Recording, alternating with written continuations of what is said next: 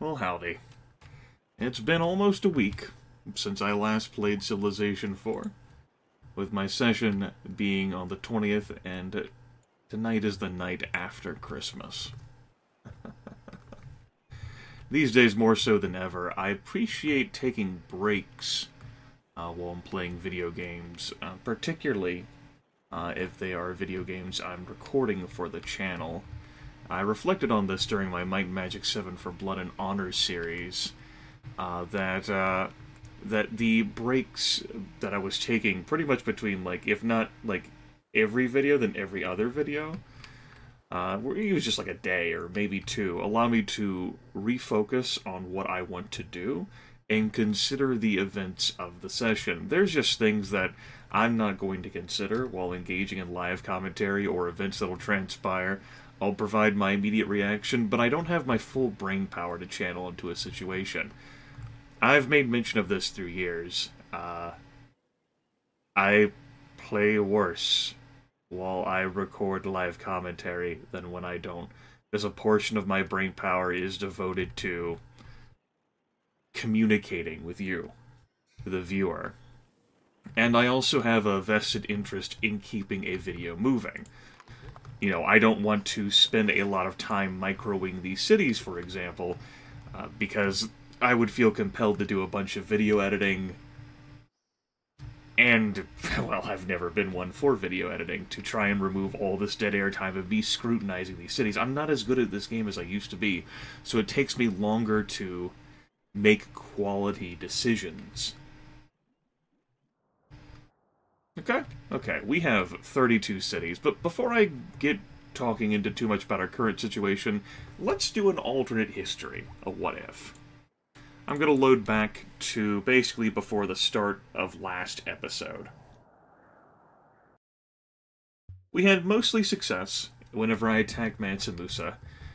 I took a total of 5 cities on his continent, and my attack here was rebuffed.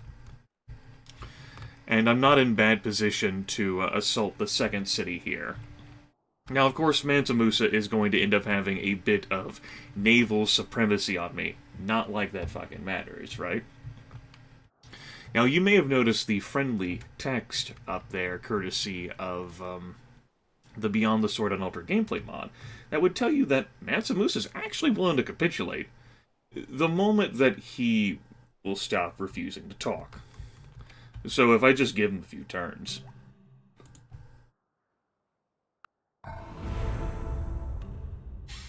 Mansa Musa, I can call him up. Hey, he'll capitulate to me. Sounds great. Do note that I still have that war wariness, though.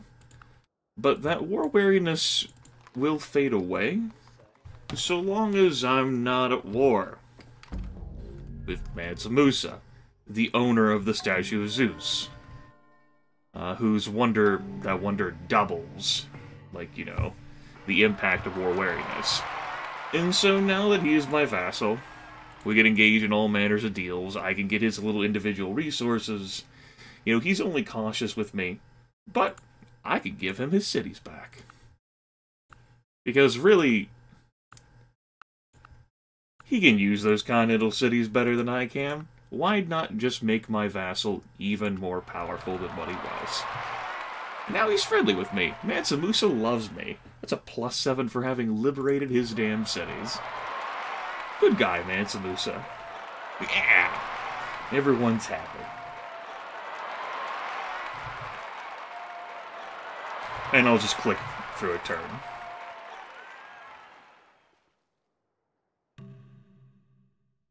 We'll take a look at that stuff later, and just click a whatever. So as you can see, my cities are in better condition, happiness-wise. There is the hell no, we won't go. There's also a little bit of unhappiness from we demand emancipation. Do note that we have a +1 happiness modifier from we influence other civilizations, because we are the master in we're the suzerain of Mansa Musa, whereas he has a malice, a -1. Penalty due to being my underling. Now, with the power of Mansa Musa over there, who loves me very much, we could engage in some wheeling and dealing here. My friend here deserves rifling and biology. That will make him stronger as my vassal. In exchange, I'd like to take things like communism and constitution. And while we're there, you can give me gold too. I don't want you to research physics. Why don't you go after something like steel instead? When I give food to the poor, they call me a saint. When I ask free man shall be taken. And so, in this alternate reality, with my great friend Mansa Musa, I can direct him to research things while I research things, and we exchange those technologies with each other, and we easily outpace whatever anyone else here can do. You know, he's got his cities, like his coastal cities took a beating there. They suffered some losses. But he also got, like, free military units in these cities. He got, like, 2 free musketmen whenever I liberated these 5 cities. I didn't show that off last turn, but he definitely did. You can tell because you can see those units there that don't have any promotions on them at all. Whereas, like, all the other stuff that he's got sitting around at least has something in the way of promotion. This preserves my military, allowing me to get it back on the galleons and go after someone who doesn't have rifles. Augustus has rifles. Hannibal will soon get rifles, but Toku and Churchill don't even have replaceable parts yet. And so that allows me to save my military. I go beat up someone else, I crush them, I vassalize them, and the party continues. This is not just how I've won maps on higher difficulties before, but it's how many people can win maps on higher difficulties. Like, you beat up an AI enough to make them capitulate to you. That basically makes them your ally that you can direct research for. You can have a reliable trading partner there, and the process continues. If you're unfamiliar with how vassal states work, there's a bit of description in-game concepts about it. There is peace vassaling, which basically, like, say that Mansa Musa and I weren't fighting, but he liked me, and he was really weak and I was really strong. He might voluntarily agree to vassalize to me. But that is an agreement that he could back out of at any time. I would get a +1 bonus to my happiness, like he would get a -1 penalty to his happiness, and a few other benefits. But it's not that big of a deal. Capitulation is a far more serious, like, vassal agreement, where he's been forced through war to surrender to me. That pretty much binds him to me, and he can only break out of that vassal agreement in very specific circumstances. You'll notice here that, like, next to, like, friendly towards me and then vassal of me, there's, like, a land thing, there's a population thing, and...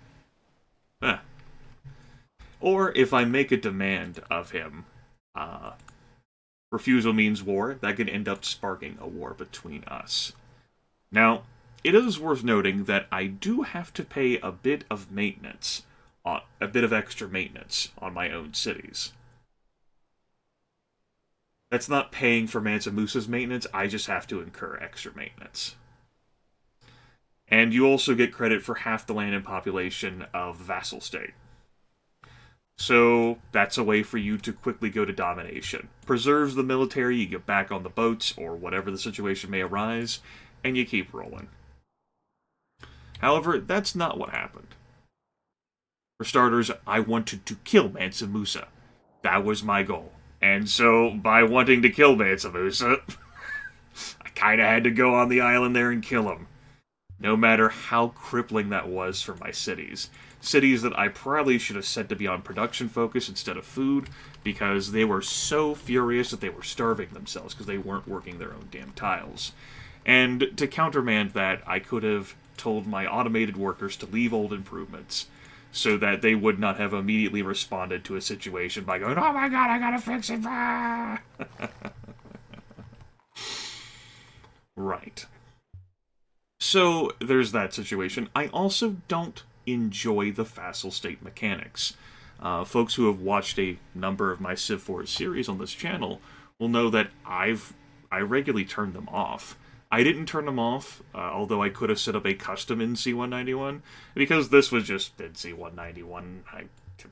I've left them on. but I do regularly play with them off. I don't enjoy the vassal state mechanics. There's also circumstances where you could be fighting someone, and they peacefully vassal to someone else, which drags that person into a war with you. So like, say for example, if I'm fighting Mansa Musa, and Mansa Musa agrees to peacefully vassal to Churchill, and Churchill accepts. Churchill is now Mansa Musa's master, and he's now at war with me, and I can no longer make a separate peace with Mansa Musa. I have to go through Churchill. In this particular situation, I don't think that would have happened. Like, even though the English and Carthaginians don't particularly like me, I'm a big dog when it comes to the military.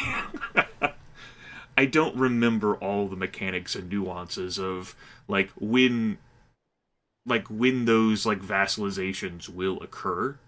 Just keep that in mind. So, reflecting on the fact that I wanted to do Total War versus Mansa Musa and take all the cities, could I have done this, like, how could I have done this better? Well, I could have put myself in better position to swoop in and take all of the coastal cities at once. I could have prepared a greater-sized military, but do keep in mind, I did prepare a greater-sized military. And out of concern for my coastal cities, initially, from, like, Mansa Musa and maybe Churchill, I moved some stuff over here. And then when Hannibal came over, too, instead of fighting Tokugawa, I divested, like, more of my military over here. So I had fewer rifles than I had intended to. This culminated in me having less of a military, thus having it take longer.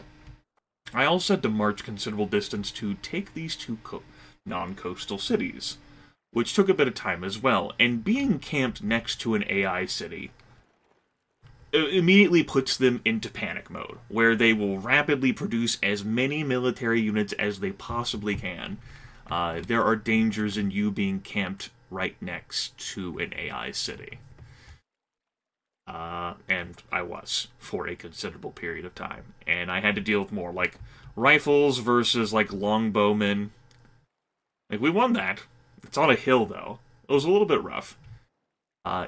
And keep in mind the entire time, like, Mansa Musa was researching technology that wasn't immediately going to save him with, like, rifling. Mansa Musa was the tech leader of this map. He just wasn't the military tech leader. Now, if he had gotten rifles, I would have grabbed steel. I would have built some cannons, and I would have come over here, and he would have had no chance. The immense production advantage I had over Mansa Musa would mean that he had no chance. But it just would have dragged the war on longer. Now, I could have... Let's go into the magical, like, ether of loading the game again, right? We'll click through a few turns.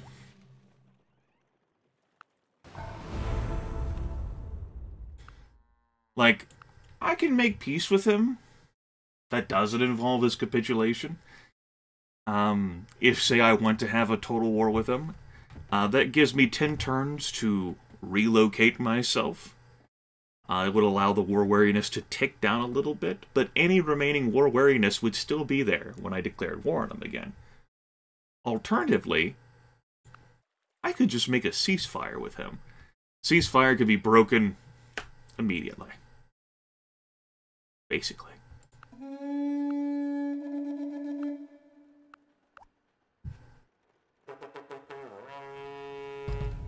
Resets positions of things, stuff gets kicked out of borders, stuff gets moved around. But basically that's like a, okay, I need a breather, I need to relocate shit around, and go back to war again. But also keep in mind that anyone who likes Mansa Musa will dislike me a bit more, or should, I believe. Unless, like, a sane turn... I've never, like, immediately declared a ceasefire and then, like, declared war again on the same turn. Like, I assumed that the malice would have fired again. I guess the only person who really liked him was, man...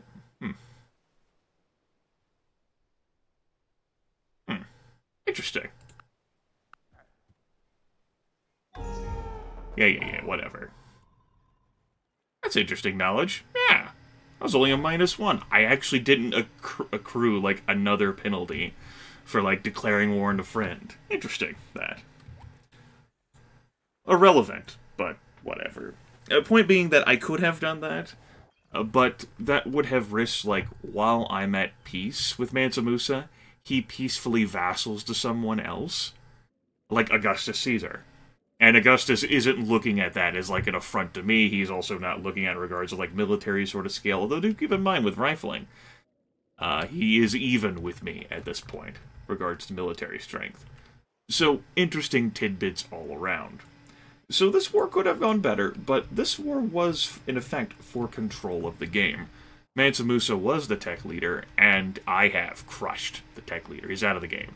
And his extra techs and what he did with them are equally out of the game. He has a number of great people settled across this damn island, and they are all mine to enjoy for the rest of time.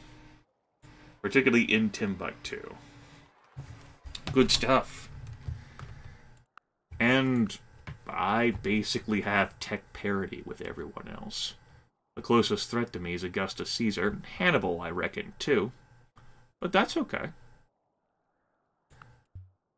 I need time to heal after the extensive war which severely weakened my cities.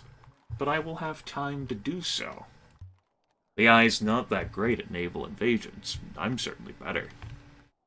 I could muster up another attack force, though I am considerably out of position to do that. And go target Churchill, who, for whatever reason, is behind on all the stuff. Weighting-wise, I think I want to keep putting my points in Churchill and Hannibal. I don't care about Toku. And Augustus ain't putting any points into me. Augustus is a high peace weight individual. He doesn't declare war when he's pleased with you. He doesn't plot war when he's pleased with you. I don't think Hannibal does either. Maybe Churchill doesn't too? Toku definitely can, though. But yeah, I'm in prime dominance here. Once my cities recover, and these cities come online that I've taken, we will spring to life, and it will be glorious. So, what I want these cities to focus on. Keep in mind that me telling the cities to do shit is going to factor into what they build, and then what the workers around will do. I want you guys to have food. I want you guys to do commerce as well, and give me research. And I want to select that all of my cities. Good. Now, I'm going after the corporation technology. You can see that Augustus and Hannibal are researching it as well, because I do need corporation in order for me to set up my corporation. The corporation that I want to build is Sid Sushi. It's what I came out here all the way to Medicine for, but I ended up delaying grabbing corporation, actually. Now, Sid Sushi operates off of clams, crabs, fish, or rice. And with the amount of resources I have in my empire, that means that any city where Sid Sushi is will get +7 food and +27 culture. It's pretty nice. The two corporations I love in this game are Sid Sushi and Mining Inc. You can see the amount of raw production we'd get in this empire if I had a great engineer. But a great engineer is hard to pick up without, like, really gearing yourself towards it. You can get a free great engineer all the way here at Fusion. Like, if you build the pyramids, that gives you great engineer points, and you can still, like, stack them in on Empire. We're gonna get, like, one in Hamburg in a few turns. Like, that's worth keeping in mind. And you can see, since I emphasized commerce, those gold tiles are being worked. And I'm gonna try, you know, maybe we can get lucky and see a great engineer pop out instead of another merchant. Because if I got Mining Inc. too, this world is fucked. I mean, this world is already screwed anyway, but it would be super fucked. I'm not really gonna bother, like, controlling the production of these cities, just I have a lot of cities, and I just don't want to focus, like, individual micro too much in this game. But what I do want to take a look at is what cities might be great at earning cash. The Daimiao is a shrine built with a great profit for the Taoist religion, provides 15 gold. The Temple of Solomon is for the Jewish religions, providing 20 gold. The Kashi Vishwanath, I don't know, is the shrine for the Hindu religion, which is the Apostolic Palace religion, but it's only providing plus 11 gold. And I never built, like, a Buddhist shrine. So, in all reality, if I want to maximize my gains from a corporation, I think I'm going to set up Civ Sushi in Gen. Which has the Temple of Solomon, which provides a lot of gold. So I'm actually going to take control of this city. I want to have this city. It's mine. You guys are going to do culture, and I want to make sure that you get a bank as soon as possible. I will beeline that. Over everything else, I want that. We need a certain number of banks in order to build Wall Street. That even, like, a legal thing that we can build right now? Where the hell is Wall Street? Is it in Corporation? It's in Corporation. Good. And because this map size is small, we'll need 5 banks.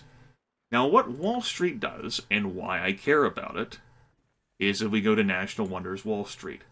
Plus 100% gold earned. Yep. So, this 20 turns into a 40. In addition, corporations earn money too, at their headquarters, although they will cost money in individual cities as they get spread to them.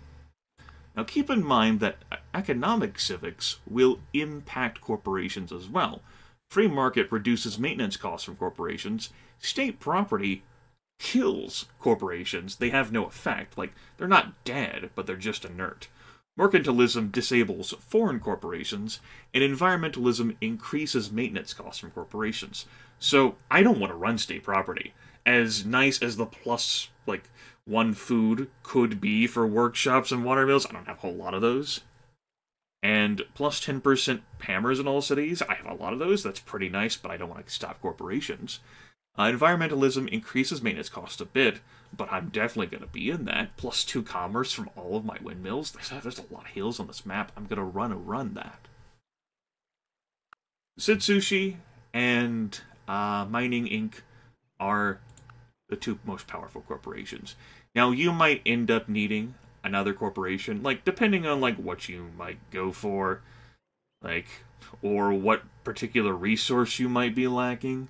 Like, if you don't have aluminum, which you'd really want if you're going to space, maybe you have a lot of food resources instead of, like, seafood stuff. Maybe you're going, like, a cultural thing. You could use something like Civilized Jewelers or Creative Constructions, which is, the more powerful one. But, Civ Sushi and Mining Inc. are where it's at, definitely. I've used these before in my games, and I've talked about them before in my games. And this is definitely a situation where I'd want to make use out of them. So, considering where I'm going to want to set this merchant up, I'll send a galleon over there. And my goodness, 24 minutes into this episode, I haven't begun to, like, move around, like, military units and how I might try to reposition things, or all the galleons I've got on the board, whether I might delete them or prepare them for, like, another particular naval invasion, who I might go after if that naval invasion occurred, which would almost certainly be Churchill. Like, Churchill still doesn't have rifles, I could go over there and crush him, but really, we fought our war for dominance of this map. And if I wanted to push it to, like, go for an actual domination victory, sure. But I'm okay. No big deal. I will relocate all of the galleons, though. Basically, just gonna leave those rifles on this map. Like, on this island. Like, this really isn't gonna be, like, a heavy, like, place for building military. And so they'll have the strength to fend off whatever naval invasion might be attempted. Like, I have 32 cities, Augustus has 15. And he won't declare war on me. Everyone else has just garbage for map control. It will only get worse for the AIs from here. Like, if they are going to attack me, well, I guess it should have already occurred. Do keep in mind that, let's say that I hadn't made any preparations, but I do have nationhood and I can draft shit. Churchill comes in, he gets this one city. It's an inconvenience, but I already control so many other cities on the continent. Like, I just draft up and move rifles, and I take it back, and I'll lose some population, some structures in the city, and all my cultural buildings are guaranteed to be gone. It'll be irritating, and it'll like, give him some war score, we'll say, and make him like, I'm not worried about peacing out. But he wouldn't have kept that beachhead for long. Similarly, if, like, Hannibal had managed to poach Frankfurt or Munich, would not have been that big of a deal as well. I have so many cities. And because strong ones I have are interior, like, that's an advantage of having Berlin, like, off the coast. You can't immediately pop in and assault this. With the hills there on the coast, too, like, whatever. Like, that's pretty nicely secured. You've seen the danger of naval invasions. Imagine if Timbuktu had been on the coast instead. You know, looking over here, like, London's not on the coast, but there are a few coastal cities as well. I could sweep in and poach 6 of those. That used to be a barbarian city. 7, really. 1, 2, 3, 4, 5, 6, 7? 7, yeah. And he's got 3 cities that aren't coastal. Where's that?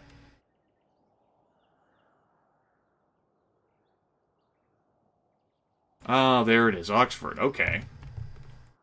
I wasn't really focusing on that. So yeah, 8 of his 10 cities are coastal. And this one's definitely isolated from the rest. It just has like a ring here. Just very vulnerable. Even if he did get rifles. I just built cannons. Stack up, get on the galleons, go crush them. Easy as that. But I don't have to. I'll click through one turn here. We did it, everyone. Corporation, noun. An engineer That obsoleted the Great Lighthouse. Individual profit without individual responsibility. That hurts me a little bit to have obsoleted that. It's a nice wonder, you know? Don't really even know what I want to build in this city. Just built that for now. Give me observatory. That's something else we need to take care of, too.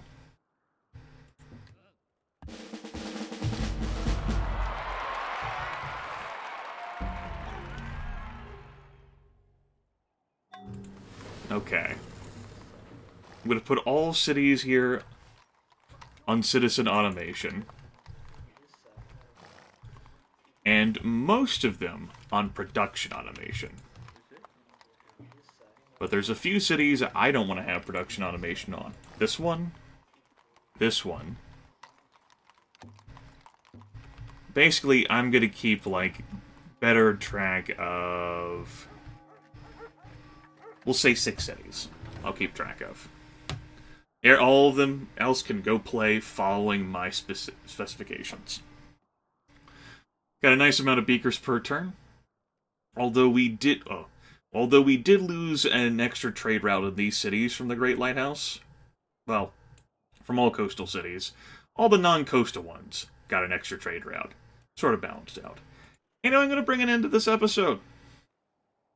Hope that explanation of vassal states and what I could have done and the consequences thereof was of some value. when we next continue, next video, I'm going to get on the business of properly consolidating and moving some forces. We're going to go up the tech tree. I'm going to set up this damn corporation, and we're going to have ourselves a good time. I'll talk to you later.